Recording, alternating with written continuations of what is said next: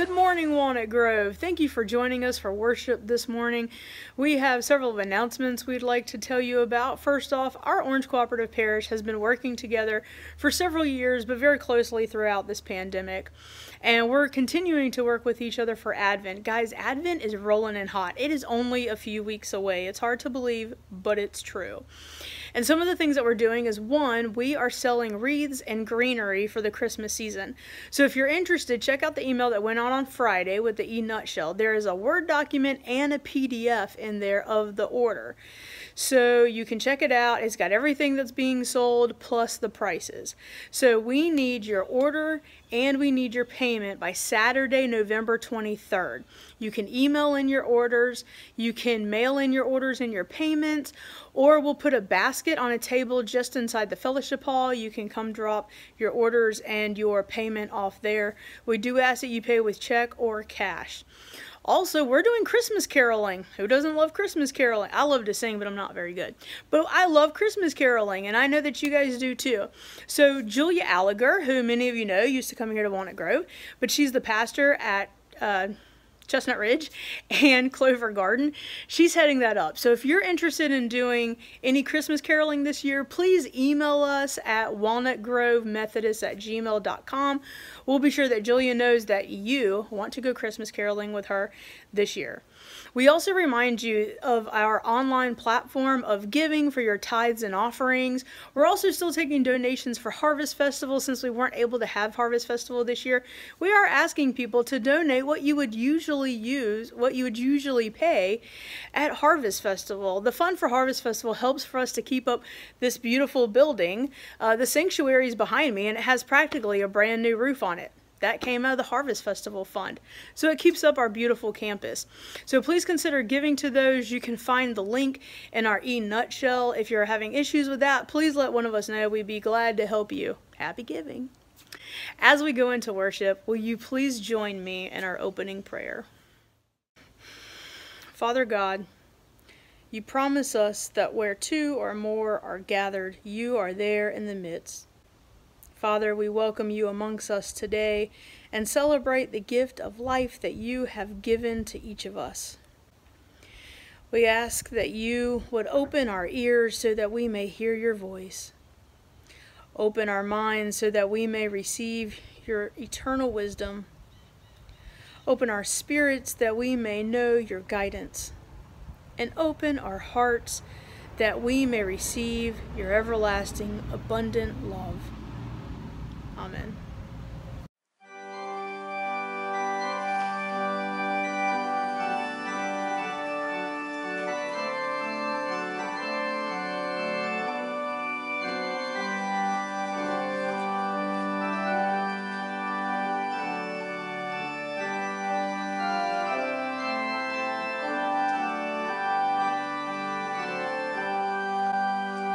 To God be the glory, great things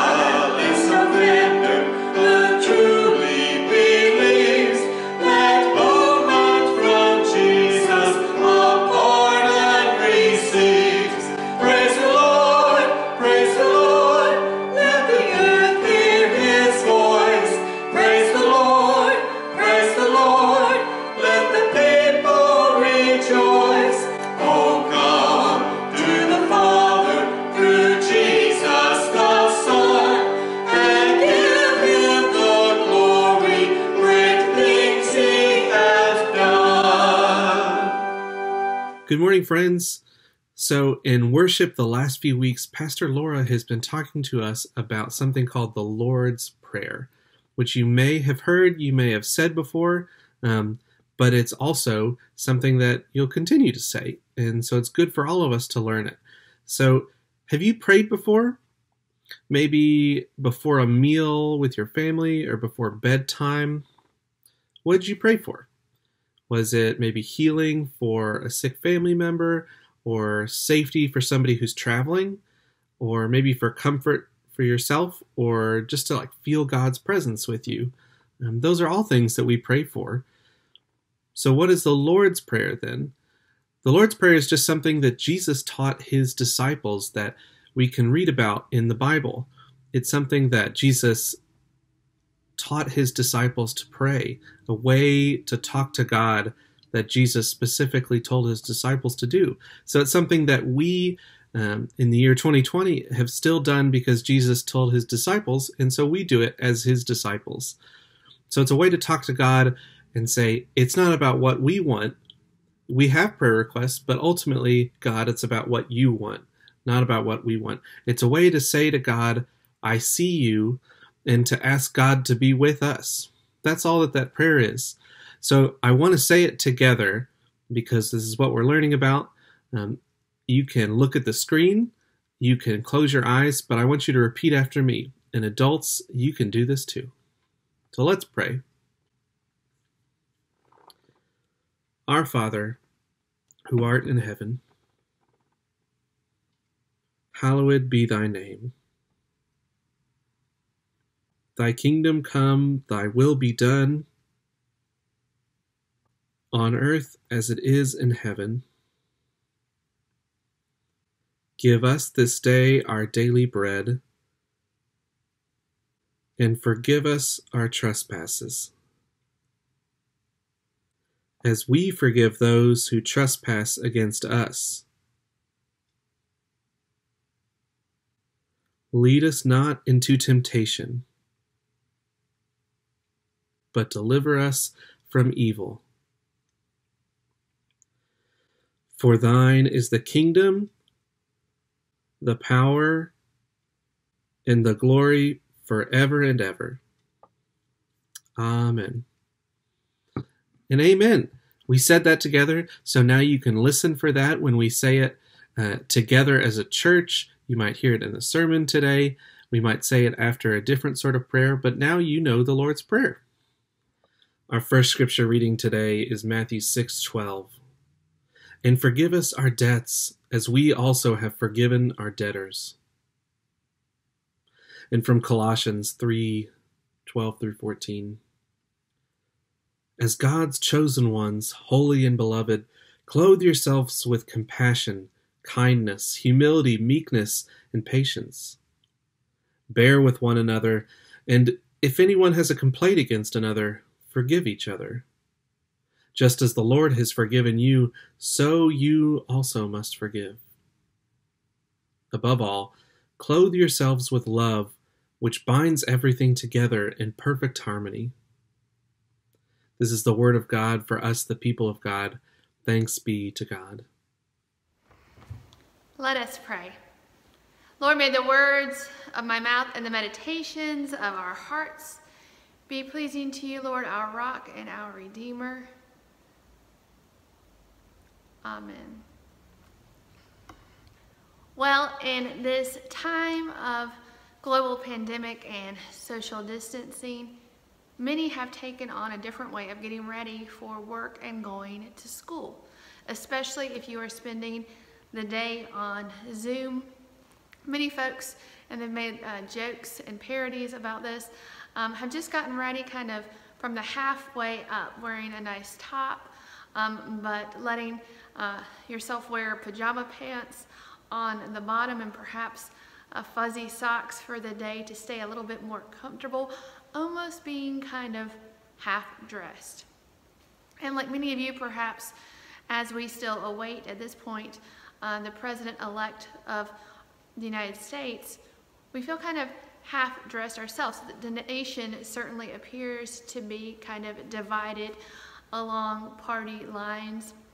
In certain states where they've been red or blue, or they're still counting ballots, so many have said they've kind of gone on to this level of being purple, the red and the blue being unified. And prayerfully, that is how we are too when we worship here at Walnut Grove, having people, I imagine, on both sides of the political aisle, knowing some lean towards the right and some towards the left. We know we're defined though most, not so much by being a party of the elephant or the donkey, but by the blood of the Lamb. And we know this good news of forgiveness that frees us, that brings us back to unity, that perhaps we need to be people of forgiveness. Maybe we've been the ones to say words that have not been heard readily or hurtfully to our sisters and brothers in Christ.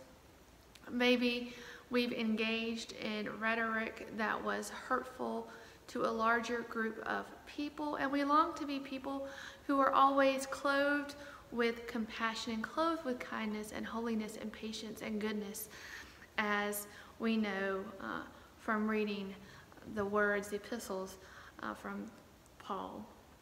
Now, N.T. Wright, when he talks about forgiveness, he talks instead that in our culture today, perhaps more than genuine forgiveness, maybe we've taught in our generations this kind of tolerance instead of forgiving truly people, which at most is kind of a low grade, okay, well that's just how they are, or sweeping the issues under the carpet.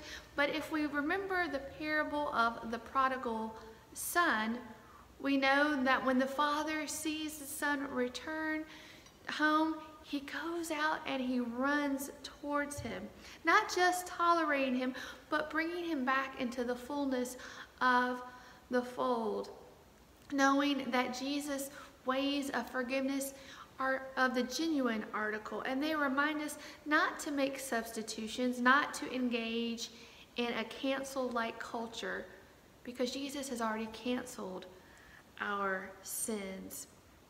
Forgiveness, it has been said, may be the most political act that we as Christians engage in, that we possess, because as people of faith, we forgive others. There is empowerment in this prayer. We first seek that power of forgiveness from our Lord, who has forgiven us of our trespasses time and time again and calls us to forgive others. Now, if you read the scripture and perhaps think, wait a minute, I heard the word debtors instead, you'll know, especially if you have Presbyterian family or maybe grew up Presbyterian, that in the Presbyterian church, thanks we may say to John Calvin, on Sunday mornings when the Lord's Prayer is shared, it's usually with this version from Matthew of debtors. We in the Methodist Church typically share trespasses instead. And there's an urban legend that goes back to why that may be. Presbyterians were known as Scots, and they were said to be the merchants, and the British were said to be the landowners. So it made more sense for the landowners to talk about trespasses, and affected the Scots more so to talk about debtors, for the financial implication that it has. But we also are reminded that this language of debtor, though we don't use it very much, can be critical in our world today, especially when so many Americans and people around the world are saddled in debt, whether it be from school or medical bills or from fixing up homes. Credit card debt, life expenses have made people like Dave Ramsey household names, because he's got a TV show, I think, and a radio show that talks about reducing your personal debt, being programs that churches have like Financial Peace University to try to help families tackle being debt-free. Churches at times, as missions, will take on medical bills from families, or perhaps pay off some school lunches in a nearby public school. And as in the church and as our lives, there's so many ways that we can reduce debt, not to mention global debt. with developing countries around the world. But whether it's trespasses we use or debts, Jesus tears up, we may say, all the IOUs. Our story of forgiveness begins with God and Israel, that trespassing in the Garden of Eden. It continues on with the good news of Jesus Christ dying for our sins and teaching us how to live in the freedom from sin and death that we are called to share with others. Now, during World War II, there was a Christian watchmaker, then turned writer, named Corrie ten Boom. And the story is told of Corrie ten Boom, how she had a hard time forgiving herself. Not being able to forget this one wrong that was done to her, how she had to forgive this person. She kept rehashing it at night, as often is the case when we go to sleep, trying to rest, and she could not. And so finally she cried out to God and shared this problem. And thankfully she heard the words, this comparison about going up into the rafters of a church. And up in the church tower there was a bell that was rung as it was pulled the rope, and after the section was let go, the bell kept swinging back and forth, the ding and the dong, and then as the slower and slower it got, until the sound finally stopped. Often that's how we find forgiveness as well, when we take our hand off the rope. Because often what we've been tugging at are the grievances, the pain for so long, and we become angry, and the sound doesn't seem to go away until we let it go. And so it proved to be with her, she said, after just a few more nights of this going on, she was able in conversation and prayer to let it go. And altogether, after a while, it became less and less, knowing that she could trust in God with her thoughts and feelings in prayer. Often when we think of forgiveness, we also think in the Gospel of Matthew chapter 18:22, when it talks about forgiveness, depending on our translation, we may think that number will get us off the hook. Jesus in the King James Version, it's 70 times 7. In other translations, it's 7 times or 70 times, but no matter the number, where it's 7 or 77 or 490 times, forgiveness, we know, is always a gift from God. It's the story of our salvation, that oppression and exile, according to all the prophets, that begins with Israel's sin. Israel is set free from that oppression and exile, liberation of forgiveness of sins. Then John the Baptist, we know, comes later on the scene in the New Testament, foretelling in the wilderness, offering this baptism of repentance for the forgiveness of sins, and reminding people that they don't have to live and suffer in their bad consciousness anymore to find relief. But in essence, as we hear these words, it's this re-entering again of the salvation story, going through Jordan to reenact Exodus. And then his cousin, the Messiah, comes on the scene, taking that message from the wilderness of Judea to the streets and villages around him as a person who lived out the faith God, the Father's only begotten Son, going, sharing what was often in the temple where forgiveness was formally dispensed, going out and freeing people and healing people. And as we think about forgiveness today, we may ask ourselves and wonder, what does it feel like to be forgiven? It feels like freedom, we may remember. For when we are getting up and ready in the morning in our world today, prayerfully we know that when we are freed and forgiven, that we are dearly loved.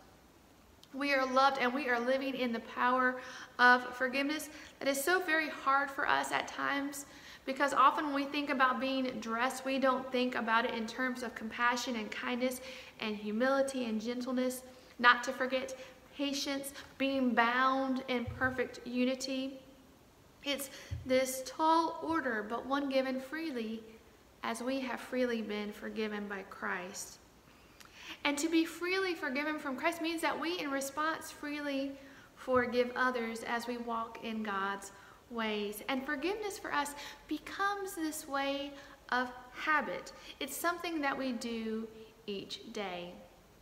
A couple years ago, I had put off going to the dentist probably longer than I should have, and went to get my teeth cleaned, and of course it always feels great afterwards. And they gave me, I always think that's the best part, getting that little goodie bag with the new toothbrush and the travel size toothpaste, and this time I got flossers and a little thing of floss.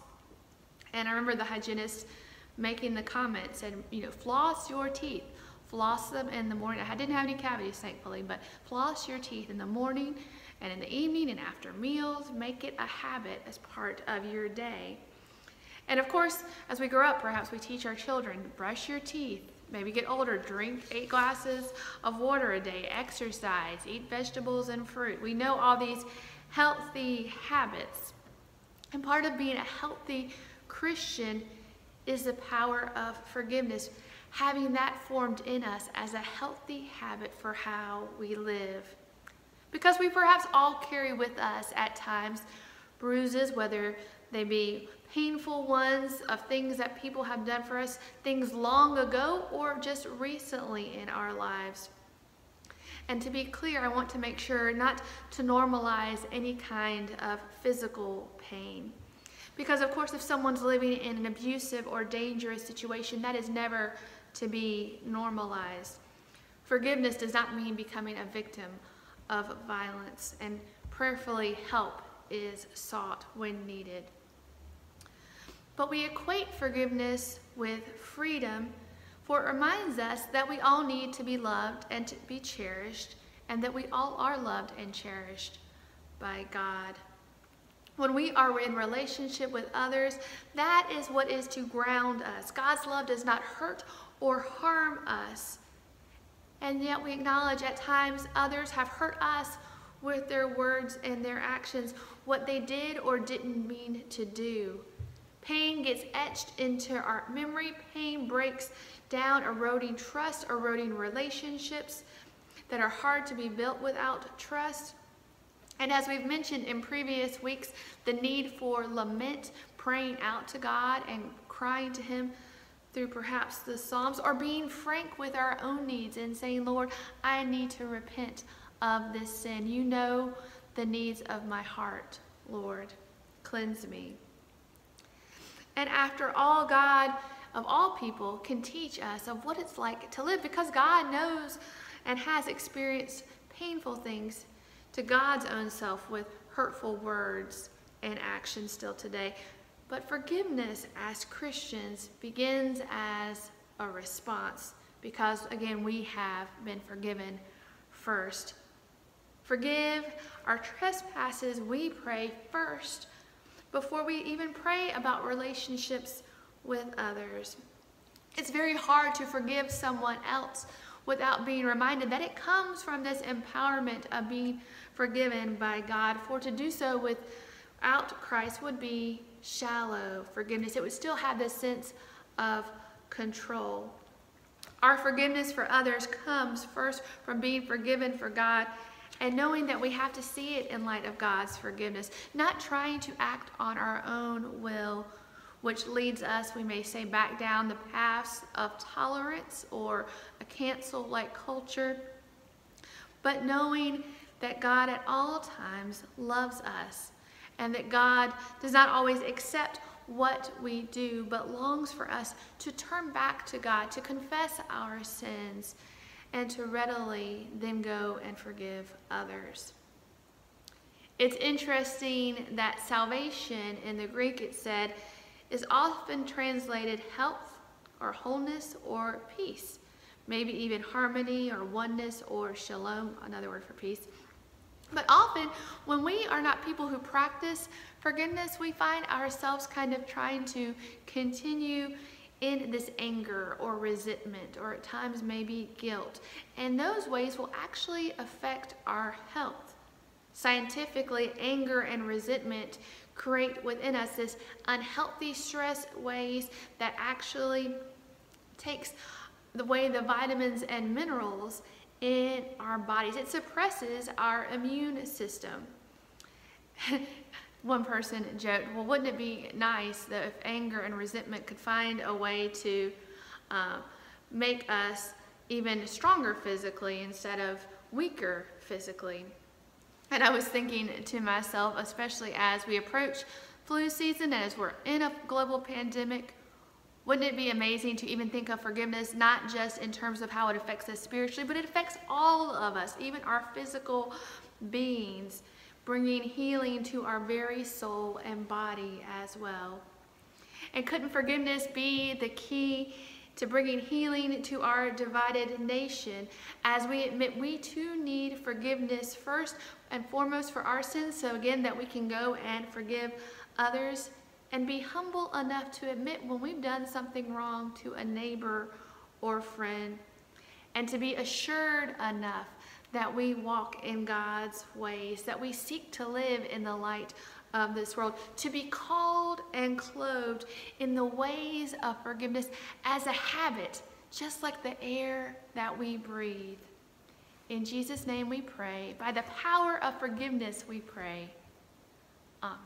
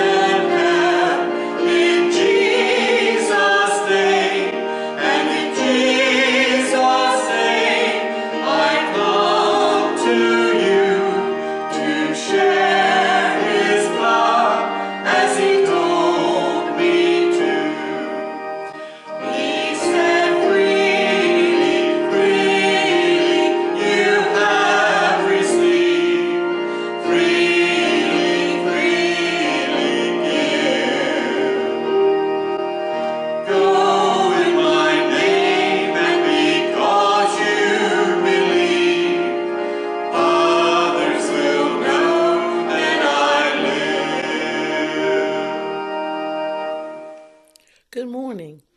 We have 2 quilts this morning to be presented to Beverly Eider from Wendell, North Carolina, who is a friend of Lorraine Hines. She has multiple health issues.